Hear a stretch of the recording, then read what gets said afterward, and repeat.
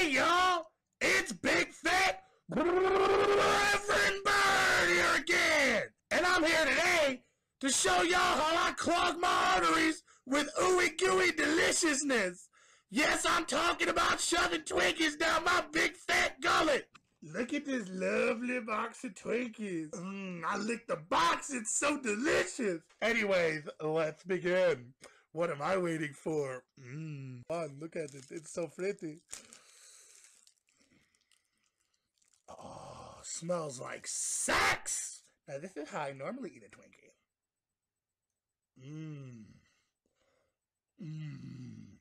Fucking delicious. I'd rather eat one of these than my dick suck. No homo. Hey y'all, I'm the Twinkie monster. Ooh, Twinkie.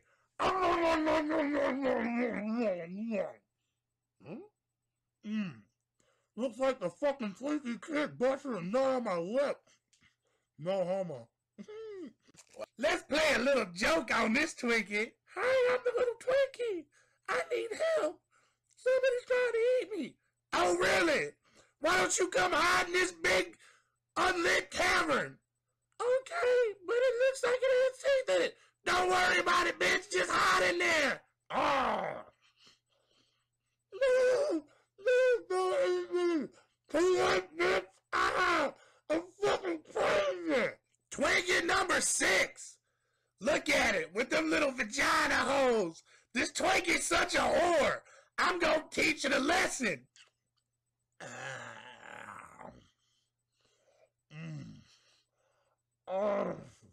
That was so, no homo. I know what you're thinking. This is the deep favorite of fucking Twinkie. No homo. Twinkie number 7. I'ma treat this bitch like popcorn.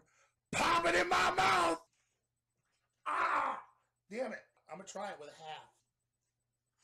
Oh! Put down, motherfucker! Twinkie number 8. This one's such a whore, I'm gonna unwrap it in front of all of you. Look at it taking his wrapper off all slow and sensual. Oh look, there goes his panties. No! Oh shit, it's like a dick coming out the shell. Oh wait, oh, gonna pop. It's gonna pop out. Make it Twinkie. I'm gonna stick my finger in that hole. Oh, Twinkie. Look at it all broken apart. I've ruined this Twinkie. Now I'm gonna eat it. That looks naughty. What the fuck? I can't find my last 2 Twinkies. Motherfucker, it says 10 individually wrapped cakes. Let me count them. 1, 2, banana, fat guy in a shoe, couch potato. I only ate 8 of them motherfuckers. I smell them. Wait a minute. Twinkie! Other Twinkie! Man-chinted Twinkie! Oh! We are standing for self-love. And if you agree with our message that you should love your body and accept who you are, then we invite you to come and draw a heart on our body. Oh my God, my pens are just falling down. Injections in my ass, this is all real.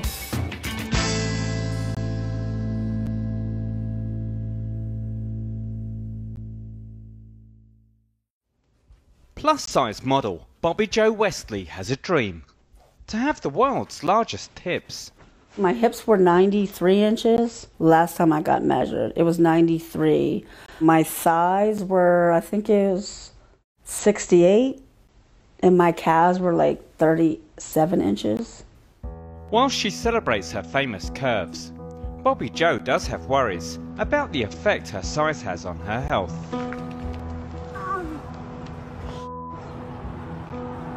I lay down at night.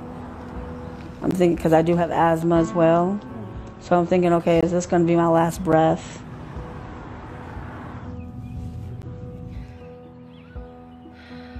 People who are that large, you know, having large hearts, diabetes is also a health issue. Just a lot of things, a lot of health issues go with being really large. At 500 pounds, Bobby Jo wasn't always this big. A combination of underactive thyroid and having 5 children were major factors in her weight gain. I don't really eat a lot. It may look like I do, but I don't. But to some people's eyes, it probably do because it's for my size, but I don't eat a lot. There's times where I'll eat once a day. So, I love salad, obviously. I could eat this all day. And mainly it's because of the thyroid. Like, I'm the biggest one in my family. If a doctor told me I had to lose weight or I was going to die, I would try to lose some weight, yes, because I'm not ready to die yet. I'm trying to live a long life. I have problems being this big, and that's not as half as big as she is, but I admire her strength, her willpower, because I couldn't be that big.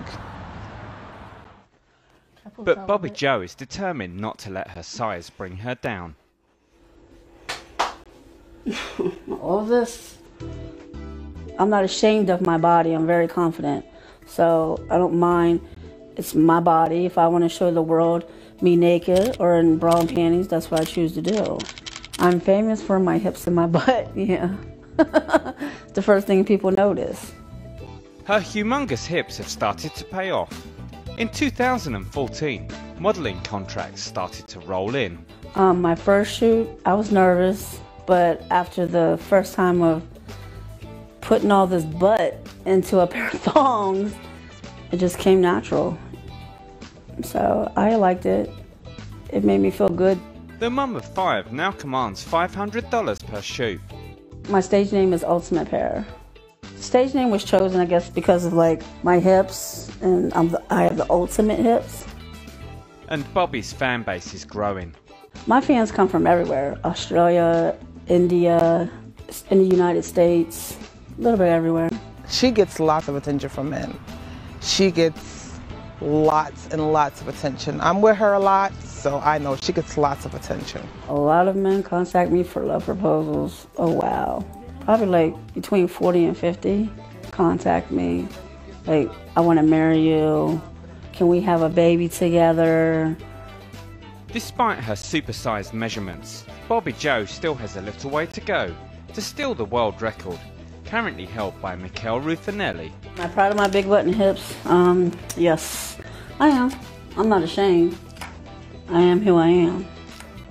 Because my hips and my butt is what makes me.